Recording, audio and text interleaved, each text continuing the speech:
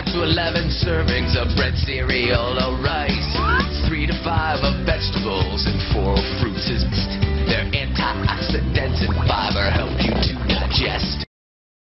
If I were to ask you, which of these individuals would you consider to be the healthiest? You might say, well, number 3, 4, and 5, these seem to have the best body weight range, so they must be the healthiest. I used to work in the health and fitness industry, and that's one common mistake many people have, one misconception that people have, and they say that the weight equals their health. So if someone has a healthy body weight, that must mean they're also healthy itself. And that's an important misconception to not have, because there's more to health than simply weight, and there's more to disease than simply being overweight or underweight. And this is why we're going to discuss this, and the dot point itself says discuss the difficulties and define the terms health and disease. So we have to discuss, which means show the reasons why. It's hard to say, okay, well, this one definition of health is true, or is one definition of disease is true. An example would be that, some people might consider weight to be a good indicator of health, whereas other people might not.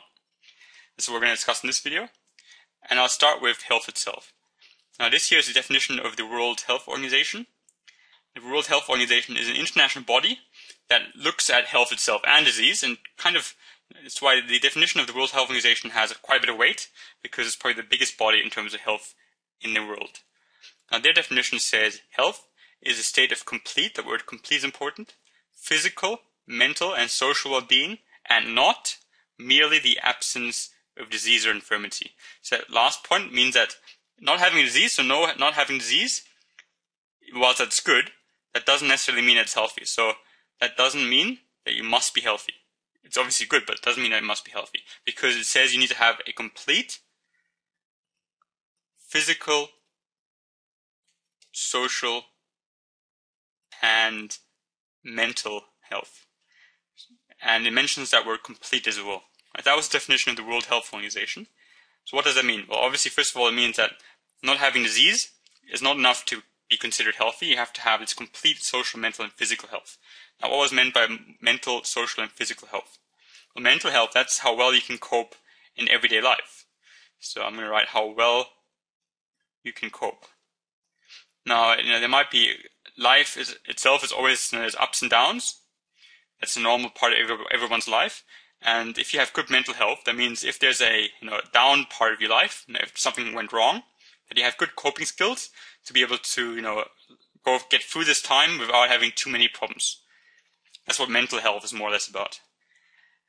Now, social health, that's I guess you can call it quantity. So how many, and quantity and quality of your friendships. So how good your friendship skills are, and how many friends you have, and also importantly, how good you consider your friends to be. Are they trustworthy? Do you enjoy your time with them? That would be social health, quantity and quality of your friends, and your family life and your partner, and all that goes into social health. Now, physical health, that's what we mentioned first. Body weight was one part, so body weight was important. This does have a role to play when it comes to physical health, but there's more to it. It's also nutrition, and then there is your posture. You should have good posture, and obviously you should do exercise. All of these come under the area of physical health. In the introduction, we talked about body weight. So, for example, someone has a good BMI, which means that they have a healthy body weight, but they have bad nutrition, they have a bad posture, they don't do any exercise, they might even smoke, etc., etc. And even though they have a good body weight, they would actually not be considered healthy. So health itself is more than simply the body weight. It's all of this, what I just mentioned, combined. That's according to the World Health Organization. But one reason why that definition is actually a bit tricky is because it says complete. Right? So it says complete physical, mental, and social health. It's very hard. So if this were a definition that everyone had to adhere to, it'd be very hard to consider it to be healthy, and there'd be very few people who would actually be considered healthy. Because just think about it, you have to have a really good body weight, you need to have perfect nutrition, perfect posture, always do exercise, always have really many friends and good quality friends, and you need to be able to cope whatever the world brings at you in terms of everyday life cycle and events that might come up. And you can do all that at all times, then you would be considered healthy. So it's a big ask. I think it's a big ask to always have all of these parts of your health at the maximum level. So even though that's definition, it's still, very subjective, because that word subjective is also important. It means it's personal opinion based. It's a bit hard to accept that we have to have this complete physical health, mental health, and social health at all times. So it's more personal. So, for example, if someone says you have good mental health, that might mean one thing to me, one thing to you, and one thing to another person. It's all personal opinion driven. There's not one hard definition for each of these. What is a good amount of exercise? Well, there's some guidelines to it, but other people might have different opinions. And it's very opinionated, the actual health itself sector. And this is what this part was all about. You should know the definition of the World Health Organization, that it's not just merely having no disease, but it's that complete physical, social, and mental health. You should know what mental, social, and physical health are, but you should also know why there's a problem with that definition, which is, what exactly does it really mean with mental, social, and physical health? It's very subjective. And if they ask you to always have that complete, that it's a bit of a big ask. So people don't usually take that definition word by word. So they change around a bit because it's a bit unrealistic to expect that. Now that was health. What disease is? Disease, again, it's another one that's really hard to define. And the definition that's often used is this here. Impaired function of the body. Now if we look at, let's look at a couple examples. Let's look at cancer, and heart disease. With cancer, we have our body literally producing cells which are harmful, and over time cancer will harm or kill us. So it's fair enough to consider cancer to be a disease. But even then, for example, a cancer patient might still consider himself to be healthy because he's overall, he's doing good amount of exercise. Even though he's got a disease, he's still considered to be mental and social healthy. So even though he has a disease, he might still consider himself to be healthy. So that's again why another part of that definition, health and disease definition, which makes it difficult because it's not just a straightforward kind of definition. But someone with heart disease means that you obviously have clogged up arteries, and that could also lead to death eventually, or at least impairment of your normal daily life. So these two are more or less just straightforward types of disease. But as I mentioned, we can still have disease and still be considered healthy overall. But that's two examples of disease that might be fair enough to accept.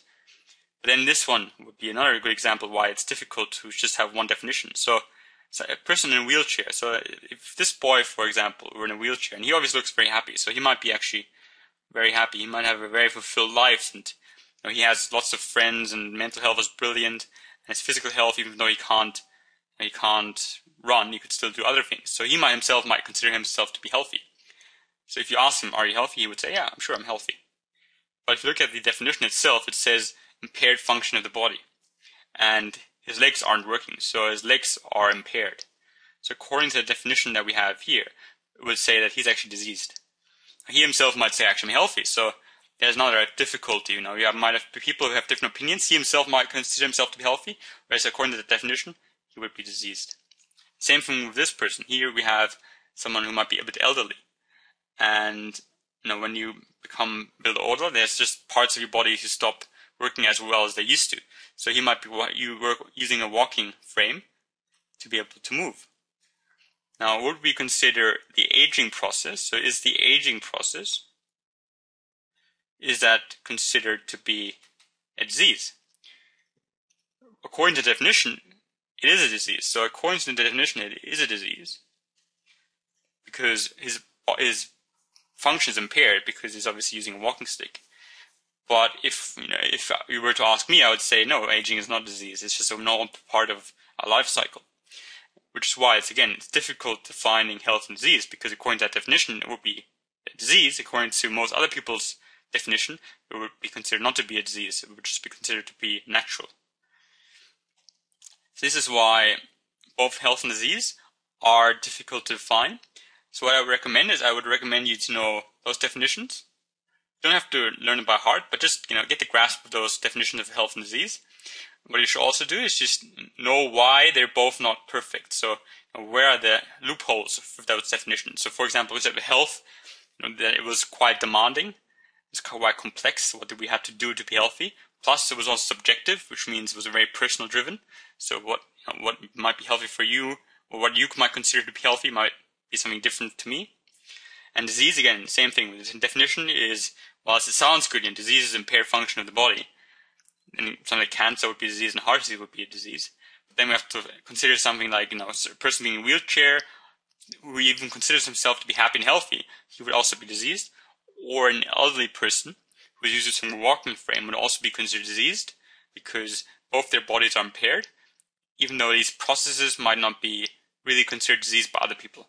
So again, I might say, aging is a normal process that happens to everyone, and it's not a disease, whereas according to the definition it would be. And if you ask that boy in that wheelchair, he might say, I'm healthy, I don't want to be considered to be diseased, I have a handicap, but so what? Whereas according to the definition, he would also be diseased. I hope that was useful. Thank you for watching.